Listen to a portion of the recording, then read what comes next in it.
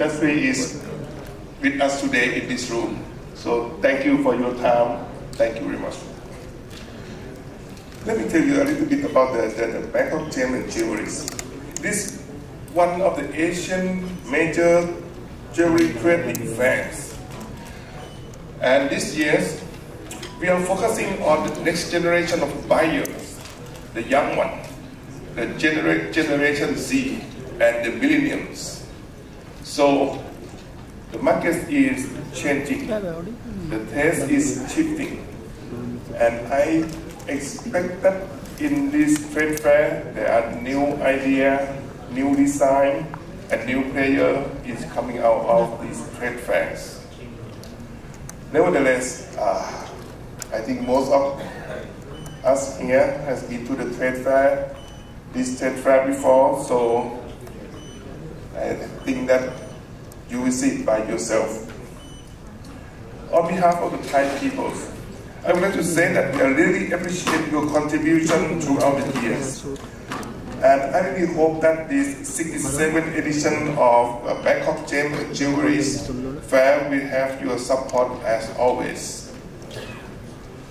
This trade fair is your chance to reconnect with your Gem and Jewelry network in Thailand, to meeting the old customer, the old partner, and to see the new ideas. And for those of you who are already registered to the trade fairs, either as an exhibitor or as a visitor, I really hope that you will enjoy the trade fair as we are. Thank you very much.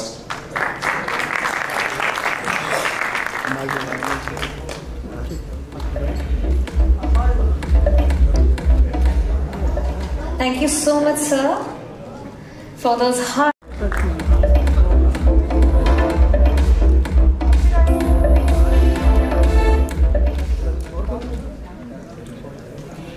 His Excellency Mr. Donald Kunsawat, Consul General Royal Thai Consulate General Mumbai, distinguished guests, member of the press, good evening, Namaskar.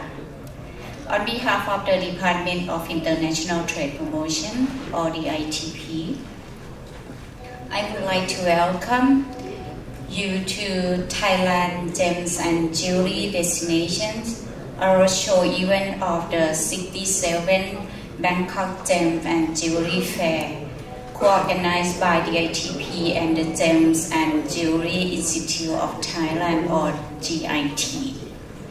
Initiated by the ITP, Bangkok Gems and Jewelry Fair, or BGJF, is one of the largest gem and jewelry trade fair in Asia.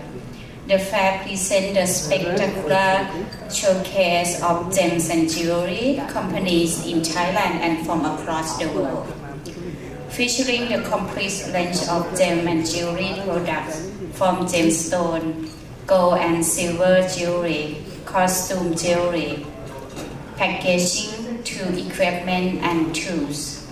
This prestigious event was held for 66 editions, and the 67th edition, which will take place between 7 to 11 September this year, will be more special than ever, as it is the first full-scale physical event after a long pause from almost 2 years due to the COVID-19 pandemic. It will be attended by more than 800 exhibitors and include over 1,800 booths, at least 10,000 visitors, and at least 1,200 million baht of revenue are expected. Apart from the showcase, the fair will feature several highlight exhibitions, including the Jewel Wonders exhibition that presents Thai craftsmanship and trending jewelry creations. The Jeweler Showcase, which highlights the work of Thai creative designers. The new face showcase that introduced the jewelry works for breeding SME from all over Thailand, along with seminar, workshops, and demonstration that visitors can join throughout the event. Finally, we hope that the 67th Bangkok Gem and Jewelry Show will help Indian gem and jewelry professionals expand business opportunities. For members of the press, please help spread the word, and thank you in advance for your support as always. Thank you very much.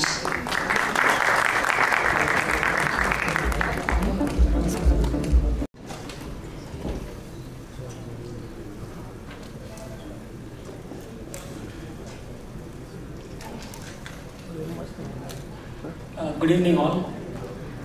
His Excellency Mr. Donavit Unsawat, Consul General Loyal, Thai Consul General, Mumbai.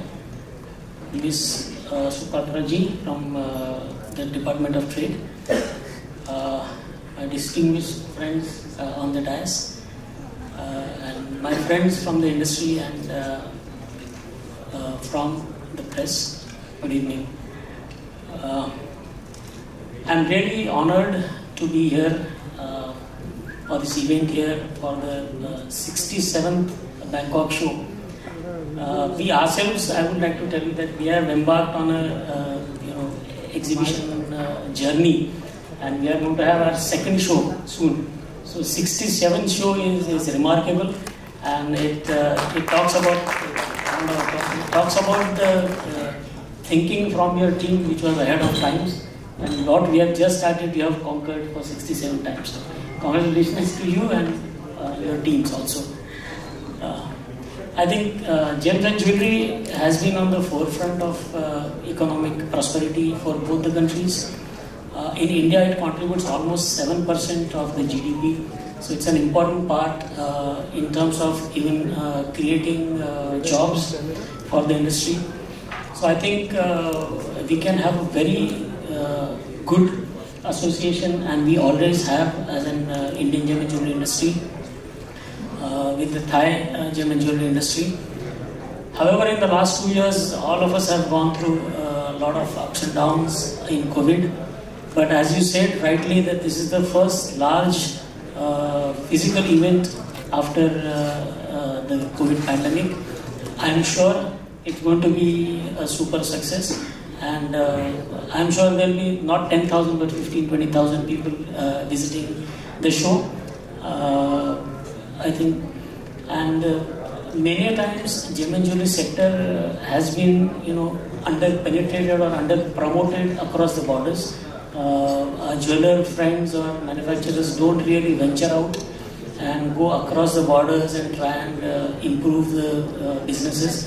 But I think events like the Bangkok show are the ideal vehicle where both the countries and businessmen from both the sides can actually venture out, and for jewelers or manufacturers from India, the Bangkok show can be a gateway to the rest of Southeast Asia, and for people from Bangkok and Southeast Asia, Indian traders can be a gateway to Middle East. I think it can be a good marriage between India and Thailand, that both the parties can work. I think DITP has already initiated a global campaign entitled as Thailand's Magic Hands, the Spirit of Jewelry Making, and the campaign is aiming for international recognition of Thailand's gem and jewelry industry. I think India, we share a common heritage, and so we are with you in promoting trade between both the nations, and I can guarantee you from All India Gem and Jewelry Domestic Council that we will definitely try and send a strong delegation for your 67th edition of the show, and we'll be there with you till the 100 for sure.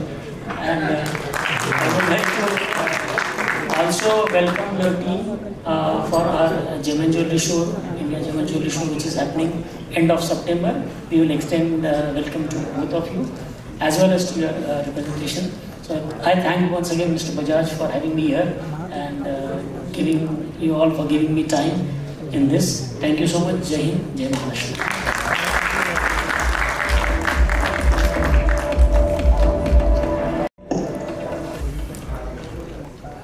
His Excellency Mr. Donavik, Ms. Supatra Swangasri, my friend and the Regional Chairman GJEPC Sri Ashok Ajera, Ashish Bhai Pete from GJC, Surendra Bhai Mehta, Rajesh Bajaj from Hira Jawera. Firstly, I thank you very much for being called for today's evening. Always when it is Thailand, it is my pleasure to be in any party, whether this side or that side of the stage. Thank you very much.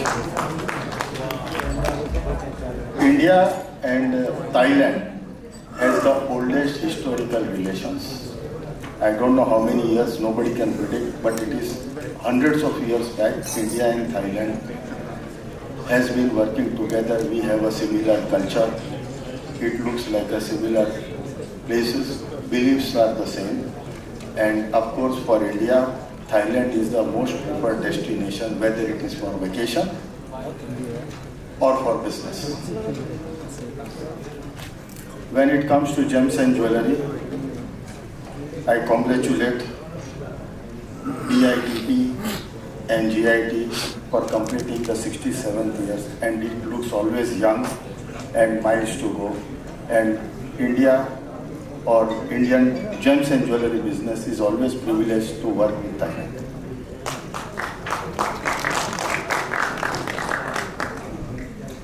When we speak of our kind of business, it is almost similar. We are value addition countries. We don't produce anything. We buy gold, we buy gemstones, we buy diamonds. India, of course, polishes also and makes the fine jewelry. Thailand, I can say, is the biggest address of jewelry in the world.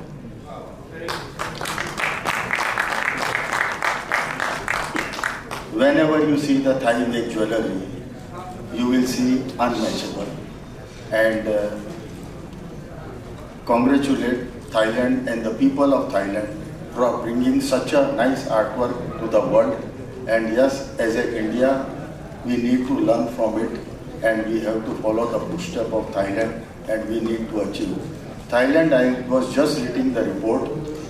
Thailand is growing in gems and jewelry at the fastest speed. And people in the world looks forward to be, whether it is exhibition or the supply from Thailand. I wish you all the best and good luck, and thanks again for today's evening.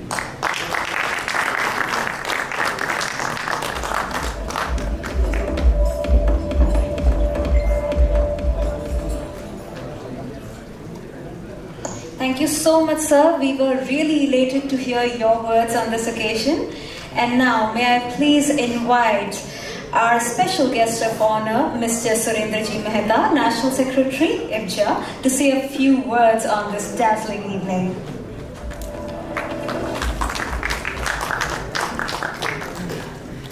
Dignitaries of the dais, my friends from the industry, media. I was looking at the video being played before we were sitting on the dais, and I was amazed to see the size of the exhibition. I'm being told that you have 1800 stalls and you have nearly 10,000 visitors.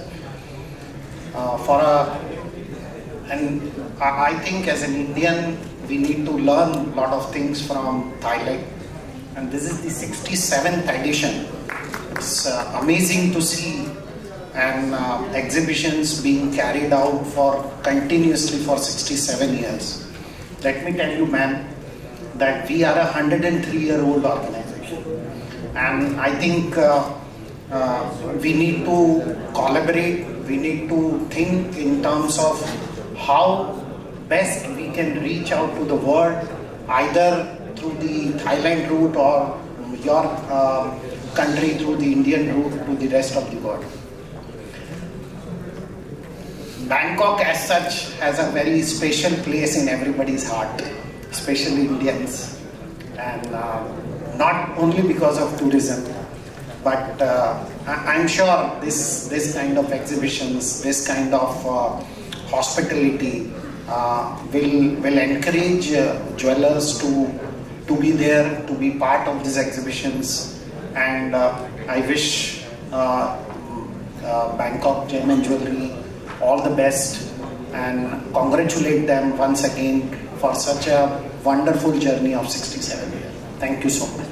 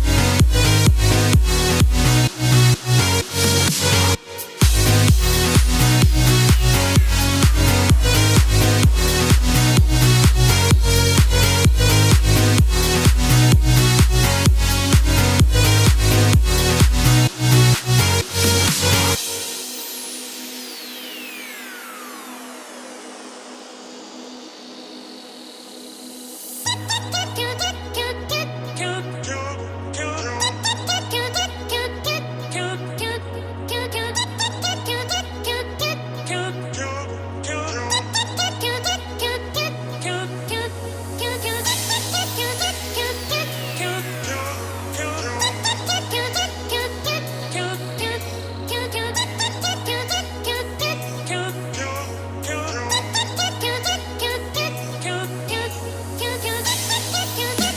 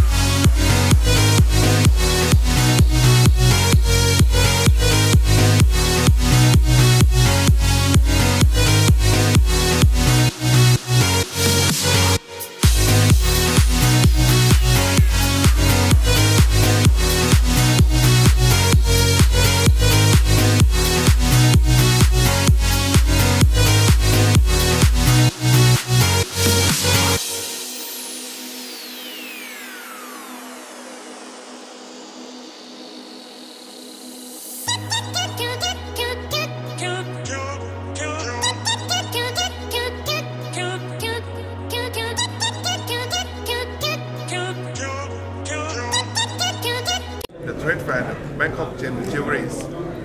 It is the 67th time already that we are organizing. For the past 2 years, we have no physical. But this year, everything is back to normal. That's why we have decided to organize it as a physical. Actually, it's not only the trade fair. We also have a seminar. We have training. All kinds of activities that involve in the gem and jewelry. Seminar, we both in academics, testing, this kind of thing that we are doing.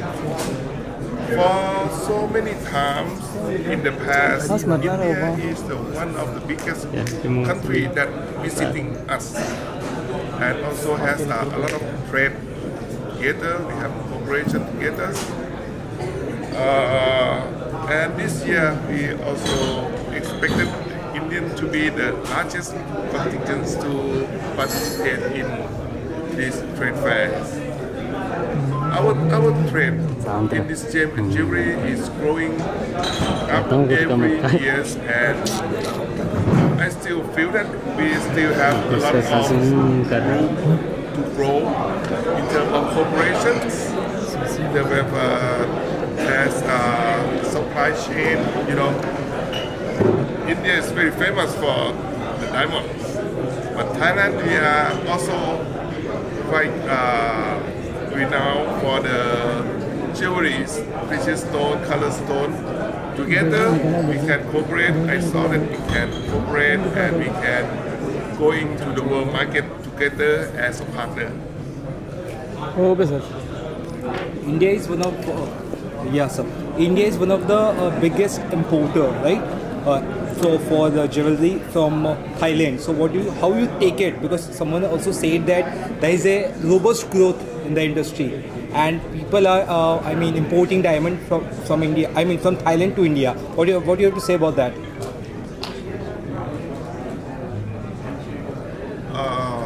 As I say, it's a cooperation we are doing together.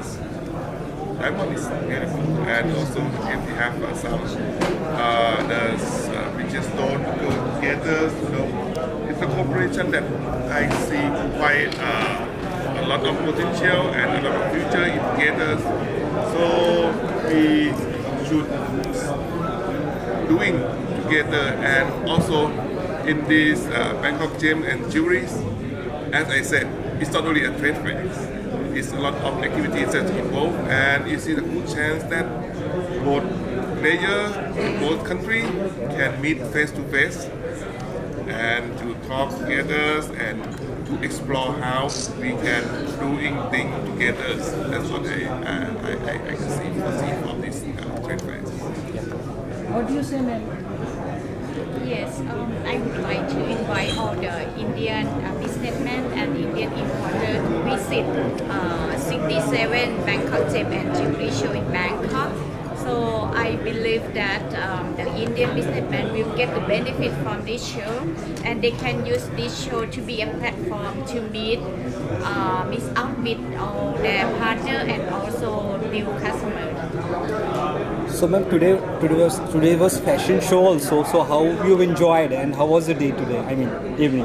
I think it's very impressive to me. This is something that we never done before. So I think there is I think our Indian friends today also enjoy with this show. May I add that, as I said, for the past 2 years, we don't have any physical, right?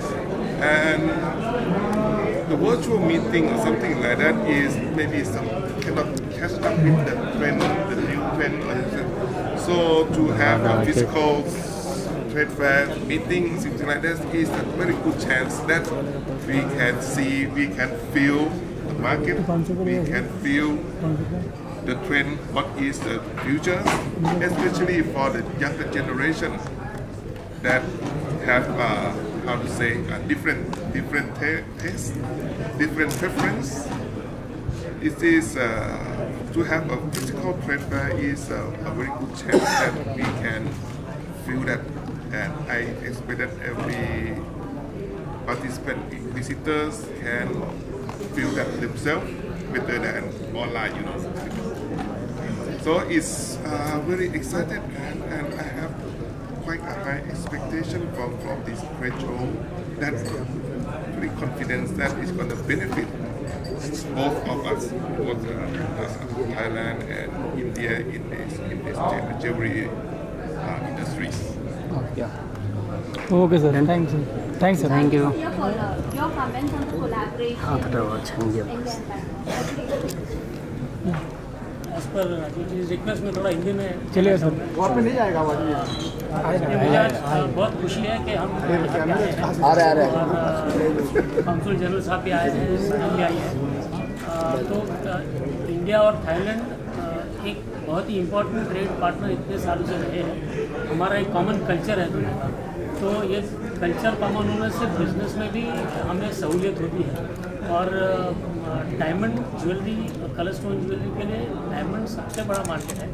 और ये जो जेमन jewellery का उनका show हो रहा है, वो पूरे वर्ल्ड में जो जेमन ज्वेलरी का शो होता है उसमें से वो कैलेंडर में one of the most important show is Bangkok show. तो उसके लिए वो आए, उसके लिए धन्यवाद करता हूँ। और मैं as a chairman of all India जेमन ज्वेलरी डोमेस्टिक काउंसिल उनको सपोर्ट भी देता हूँ, क्योंकि डोमेस्टिक मार्केट को अगर इम्प्रूव होना है तो उसको थोड़ा इंटरनेशनल एक्सपोजर, बाहर क्या होता है, वहाँ से क्या नई चीज़ ला सकते हैं, उसके लिए परफेक्ट अपॉर्चुनिटी है हमारे डोमेस्टिक ट्रेडर्स को भी कि वहाँ पे जाके नया क्या बन रहा है वो देख के आए। और मैं उनको अश्योर भी किया हो कि हमारा एक डेलीगेशन उनके शो में जाएगा, and we will invite the delegation also कि वो भी हमारे शो में आए।